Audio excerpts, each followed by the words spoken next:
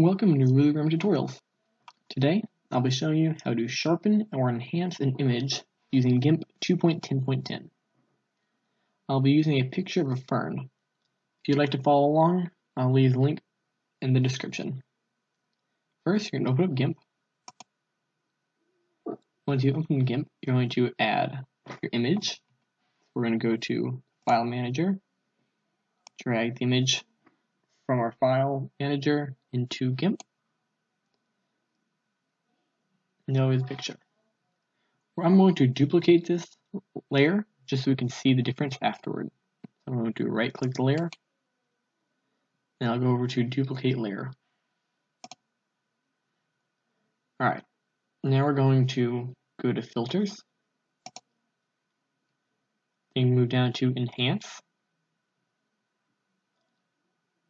then click sharpen unsharp mask. And here you can change the radius and the amount, and you can watch as it changes. We'll grab it, the bar, and drag it, and you'll see it changes. Go as far as you want, then go down to amount, and change this slightly if you'd like to, because if you go too far, it'll start to darken the image too much. So lower it back down. And when you're done, you're going to click OK.